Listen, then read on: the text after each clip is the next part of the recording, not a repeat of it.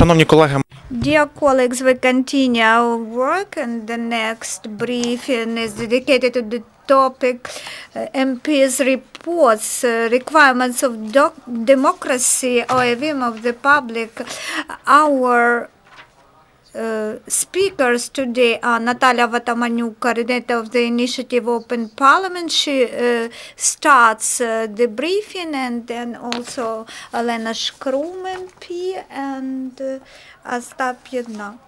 This day, colleagues, Ukraine celebrates the anniversary of Open Parliament membership of Ukraine.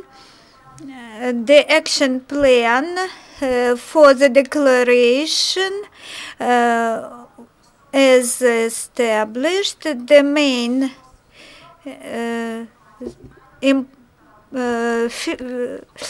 characteristic feature of this initiative and its main goal is transparency of the parliament, introducing transparency in the parliamentary activities and broad engagement of general public in parliamentary activities. During the last year, we achieved many goals, but we do not have enough votes of MPs, and this is a vicious circle, and vote believes to deputies' slogans, but an MP doesn't open his information, doesn't report on his activities, and we again do not know what to do further, what next steps will be.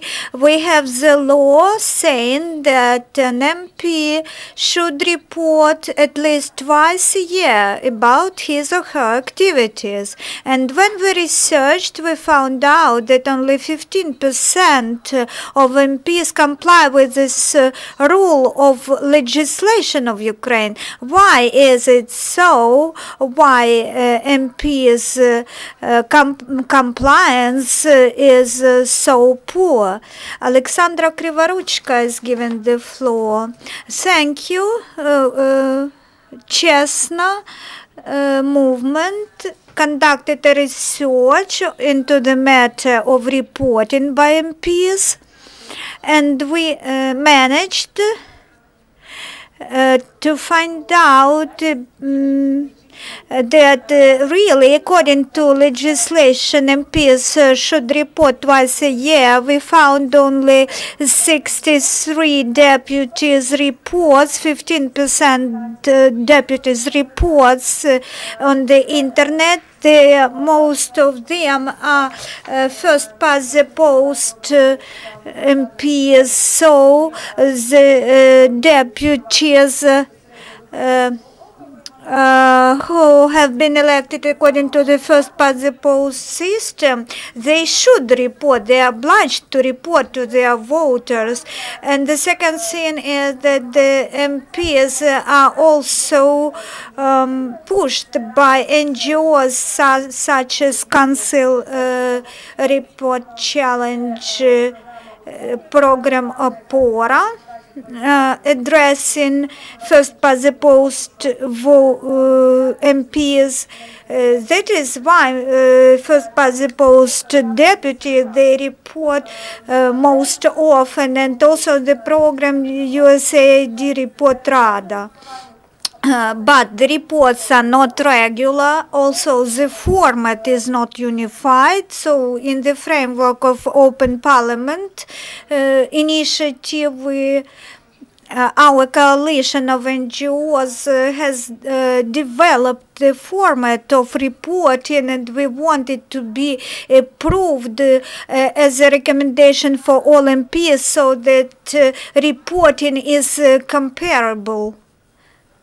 Thank you. We are giving the floor to Olena Shkrum. Good afternoon, colleagues. I'm very glad and proud to work about, to say today about this initiative, about Verkhovna Rada, about political parties, because not only NMP should be open, but also all those institutions of government, they should be open. Any person will not report information about him or her voluntarily, so NGOs should push persons and should explain also voters why it is important to know about activities of deputies. Our parliament has already changed in terms of its openness. If we compare the data, we have database, declarations of civil servants and MPs, we have reports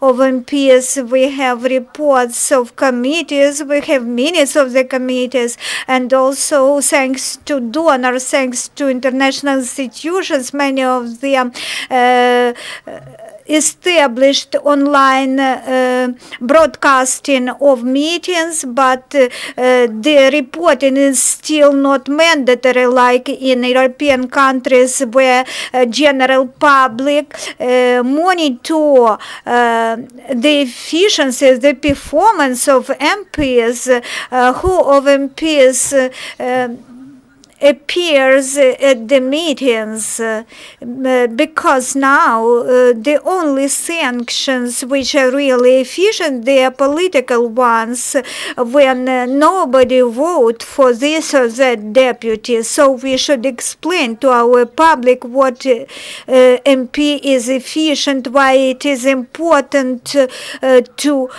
go to meetings of the committees which they are members of. In our committee, we have 2 members who have not visited our meetings even once, so we should explain that this person, this MP is not efficient, this person does not demonstrate cooperation, maybe this person is not in Kiev and not in Rada, and this person could not be voted for next time at the elections. Then the MPs of the next convocation, they will feel that they should report.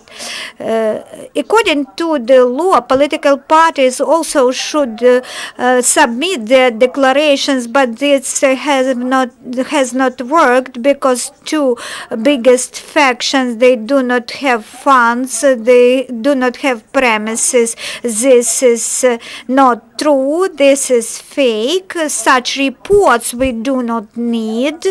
We had similar reports during previous convocations of MPs. The reports should provide us understanding which topics the deputy addresses in his or her activities.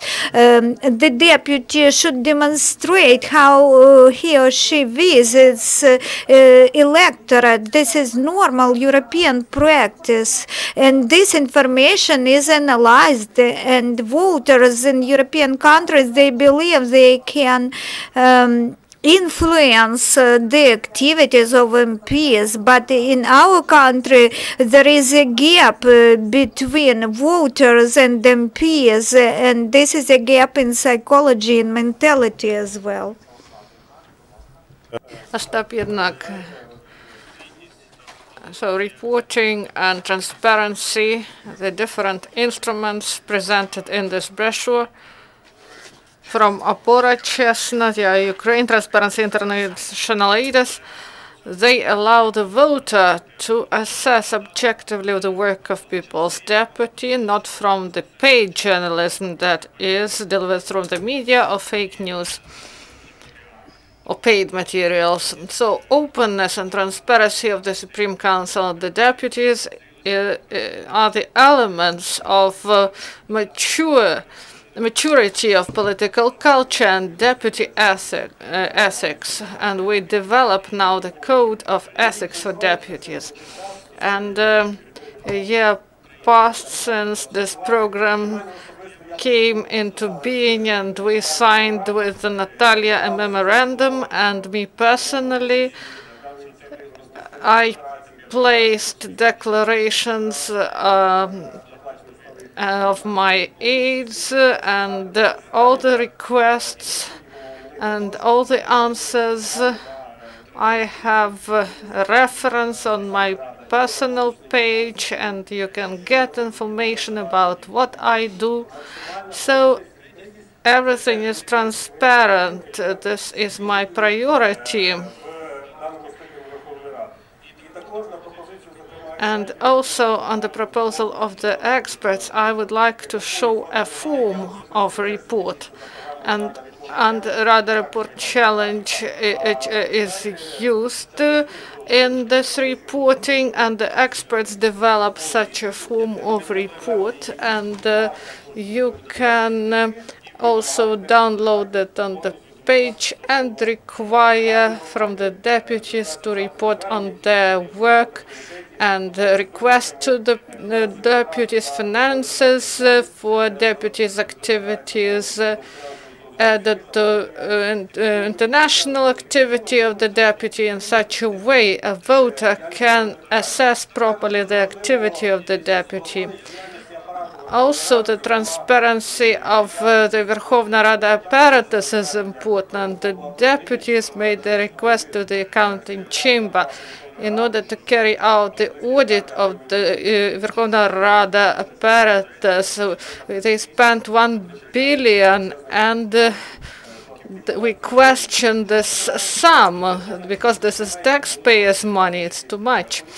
And this is practically the trend in the world to report on the activity. And I studied the activity of American congressmen. You can visit site and you can see how this deputy was elected to Congress, about his fundraising and the legislative initiative. All the information about the politician is present. So you understand the ideology he is in. So we are together with the whole world, and I believe that this convocation of the Supreme Council will show its transparency.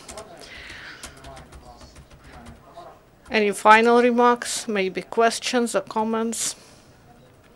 I would like to add why